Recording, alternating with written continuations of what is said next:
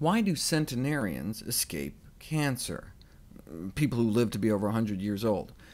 As we get older, our risk of getting and dying from cancer grows year by year, but once you hit around 85, 90, your cancer risk starts to drop. That kind of makes sense. I mean, if you didn't get it by then, maybe you're never going to get it. If you live that long, maybe it's a sign there's something special about you. It seems that centenarians are endowed with a particular resistance to cancer. So what's their secret? Well, every day, 50 billion of our cells die, and every day 50 billion new ones are born. There's a balance, otherwise our body would atrophy, shrink, or get too big and crowded.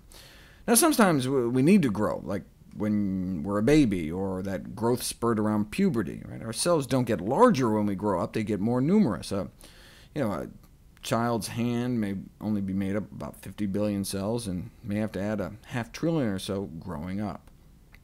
Once we've already grown up, we don't want a lot of extra cells hanging around. I mean, we still need our cells to grow and divide, right? Out with the old, in with the new. We just don't want to be making more cells than we're putting out to pasture. When you're a kid, extra growth is good, but when you're an adult, extra growth can mean a tumor. How do our cells know when to tip the balance in favor of more dividing and less dying, and when to come back into balance? Well, a key signal is IGF-1, a growth hormone called insulin-like growth factor number 1. Levels go up when you're a kid, so you grow, and then come back down. Should your levels stay a bit too high as an adult, though, there's this constant message to our cells. Grow, grow, grow, divide, don't die, keep going, keep growing.